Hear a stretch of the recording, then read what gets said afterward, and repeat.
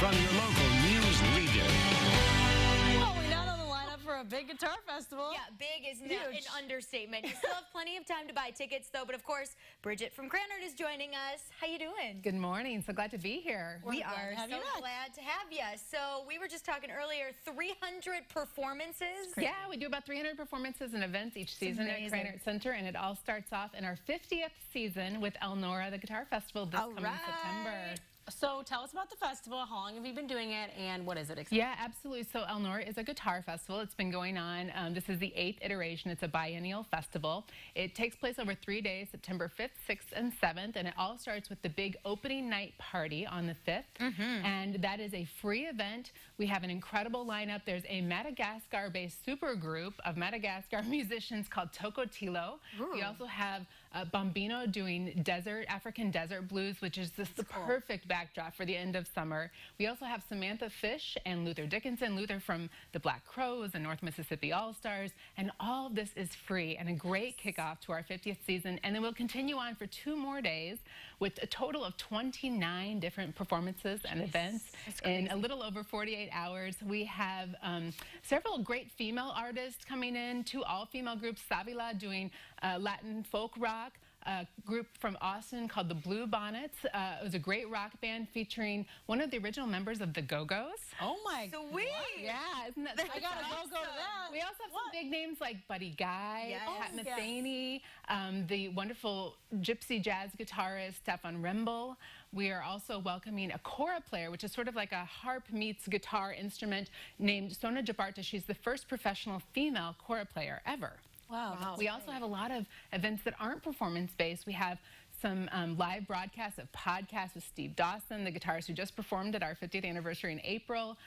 Rochelle Rosenkrantz, who's a luthier. She's a guitar instrument maker, and she's going to be doing some workshops and demonstrations. We have these sonic meditation events that combine a spiritual leader from our community with live music for these little interludes throughout the festival. So there's so much to take advantage of. About half the festival is free, and you can get that entire lineup at elnoraguitarfestival.com, or just go to cranardcenter.com and find the link. Jeez, Bridget, you got a lot that you just listed off. I'm impressed. I'm thoroughly impressed. How do you plan all of this? I mean, there's just so much work that goes Well, of course, our director, Mike Ross, has a vision for what he wants each season to encapsulate, along with his programming assistant, Tammy Kikta. And for the Guitar Festival, our artistic advisor, David Spellman, who's the founder of the New York Guitar Festival. They all work in collaboration to source these artists from throughout the globe. And Elnora is really a great microcosm of what we're trying to do all season long at Cranard Center, to present this diverse artistry and encourage our community to explore it with us. We don't expect that you're going to know all these names when we announce them, but we hope that you'll go on our website, get that season book when it comes out in late June, and start discovering what you can really curate as your own season at Cranard Center. And that's really the most fun, to go and see something that you've never seen before. Absolutely. There's so much to discover, and because we try to keep it as affordable as possible, often having many free events throughout the season, it really is a chance to sample and get to know what you might be interested in that perhaps you've never even heard of at this point. So as I said, we've not just announced Elnora, we've announced the entire 1920 season. Great classical music like CSO, St. Louis Symphony, the Siberian State Orchestra is coming, the Shanghai Ballet is coming for the very first time. Oh my gosh, that's We have a ton of commissioning projects, giants in the jazz world like Chick Corea, Wynton Marsalis, Chris Bodie, the famous trumpet player, and wonderful projects for families as well. The Flip Fabrique doing the circus-style performance called Blizzard.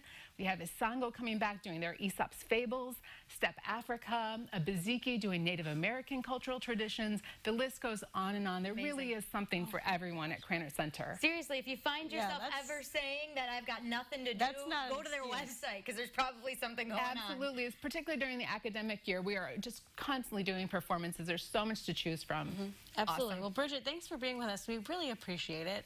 And I'm just still impressed at all that stuff you just said. So. I can't wait to go. Yeah, and it all goes on sale July 20th at 10 a.m. One exception to that, we're having the drag artist Sasha Velour as part of next season, and those tickets will go on sale later in the season because they're free and they're limited quantity. Okay. Cool. Thank you for the sneak peek. Thank you so much. Yes, thanks, Bridget. Still to come, you guys, an upcoming vigil in Danville hopes to stop the violence. We'll sit down with the creator of the event and find out why she hopes to honor those we have lost to violence, drugs, and suicide. That's coming up next.